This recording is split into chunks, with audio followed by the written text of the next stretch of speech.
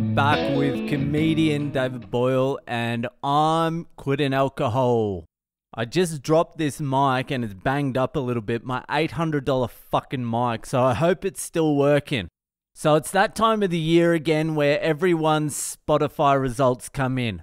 And I just want to say thank you to everyone who treats this podcast like it's a fucking round of shots at the bar and just fucking hammers it. Some of you have some serious issues that this podcast is not going to be able to fix.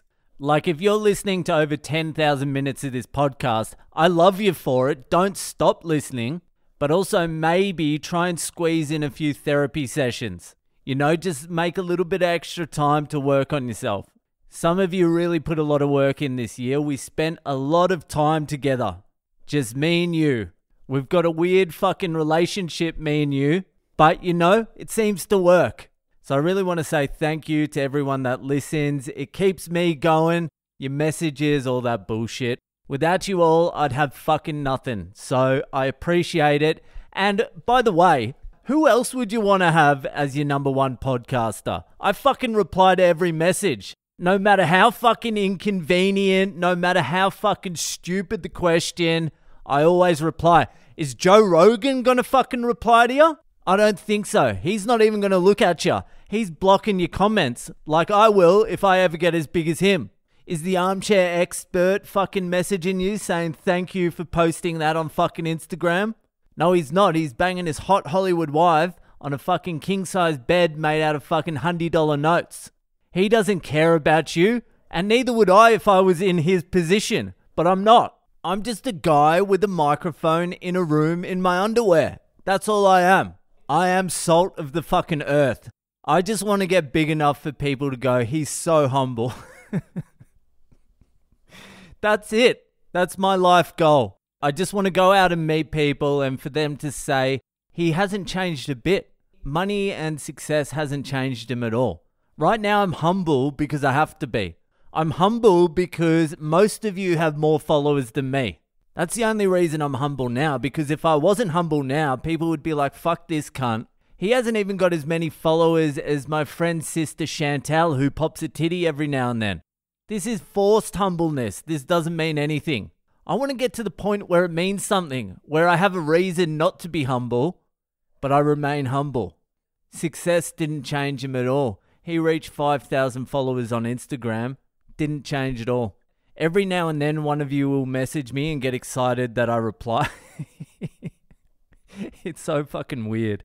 You're like, oh my God, I can't believe you replied. I'm like, I was a fucking crane driver 20 minutes ago. I will be replying to fucking everything as long as I can if it keeps me out of the fucking crane. And if it ever gets too much for me to reply myself, I'm just hiring a fucking Indian and he can reply in whatever the fuck language he wants to reply. You'll be getting something. But yeah, thank you very much for fucking listening, hanging in there with me. We're growing together. Some of you really are not growing. Some of you are going backwards rapidly. But anyway, enough of that. Let's move on to the main topic of tonight. It's that time of the month again. It is Patreon fucking payout time. And you cunts have fucked me again. This time, fucking 17 of you maggots fucking couldn't fucking scrape together a fucking pint. Yesterday I was on 199 patrons. I was one away from having to fulfill my fucking promise that I would start an hour podcast, which I'm starting to fucking regret. But I was one away from that. I was on 199, and then today, 1st of December, payout day, 180 patrons.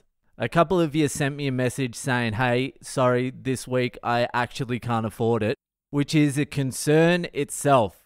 But the rest of you, there's some fucking names on that list that I'm not happy with. This is why the mafia has standover men. You need to break a few fucking kneecaps to get $8 around here.